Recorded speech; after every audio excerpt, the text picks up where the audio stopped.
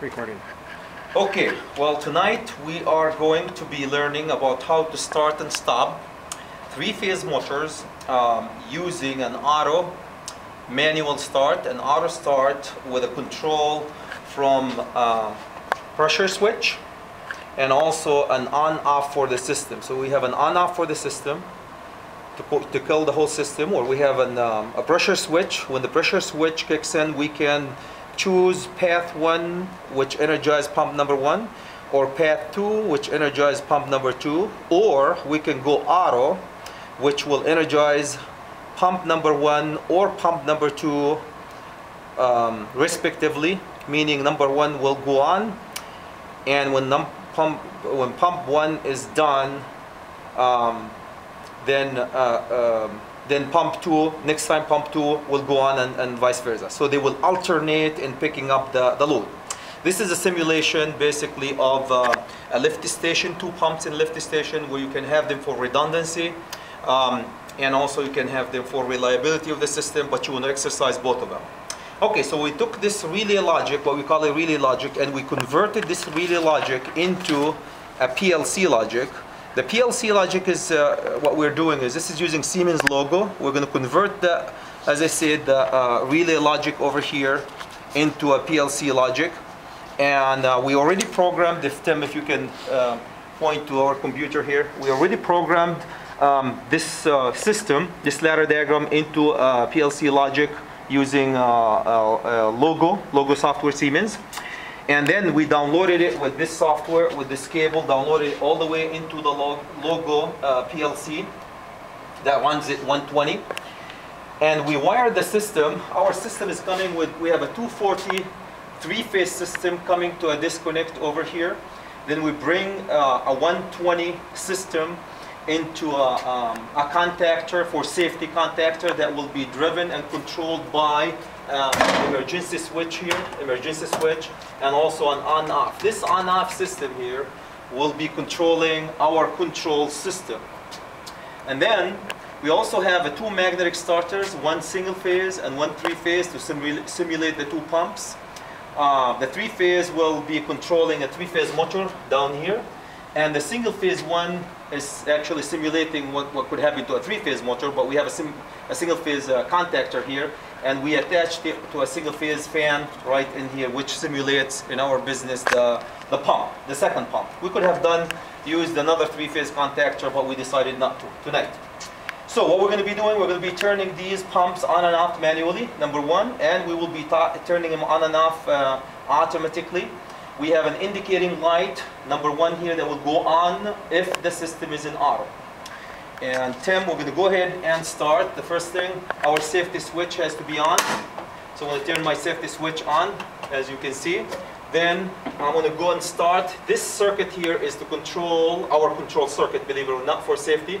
So I'm going to go turn my contactor on. You can see that my contactor kicks in to control the control circuit.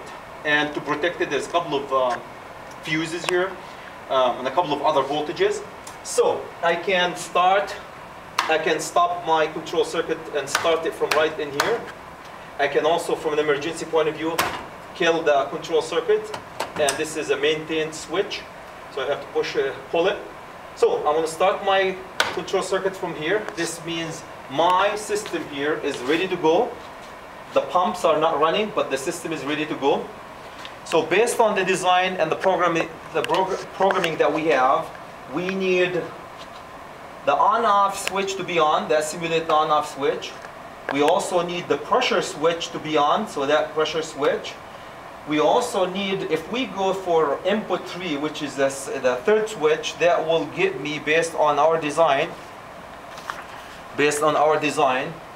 input 3 will give me manual pump 1. So pump 1, which will simulate this, should run manually. So here you go. So I started my pump 1 manually. You can see that the contactor latched here to energize pump number 1 manually. So I can control pump number 1 manually. I can also control it with the pressure switch, simulate the pressure switch, off, on. Okay? That's for pump number 1 manually.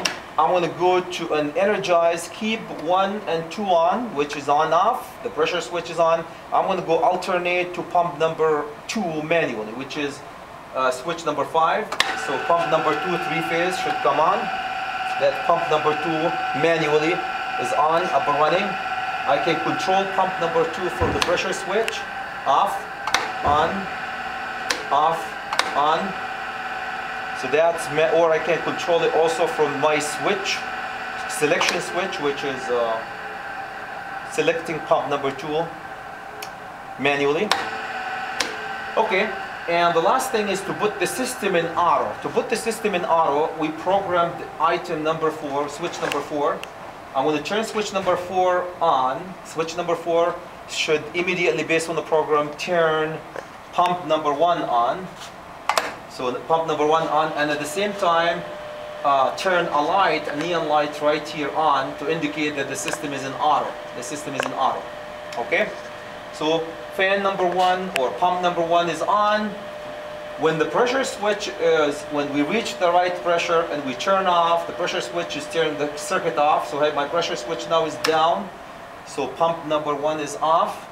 When the pressure comes back, pump number 2 should kick in, because that's how we alternate these pumps. So we turn, pressure comes back, and pump number 2 is on. Pump number 2 is on. If the pressure goes down, pump number 2 goes off. And next time the pressure switch comes on, pump number 1 should go on, and it alternates, as you can see. So on, 1 is on. We have to let the timer time out, and I'm going to go into, after the time our timer times out, we have to go a few seconds here, and then oops, we have our switch here. Okay, pump number 1, yep, should, when the pressure switch comes on, pump number 2 should come on. I think our timer is. Pump number 2 is on. Am I in auto? I'm in auto. Okay, let me energize my system. Go back again. Pump number 1 is on. Off. Pressure comes back. Pump number 2 should come on. No. Okay, thank you, Tom.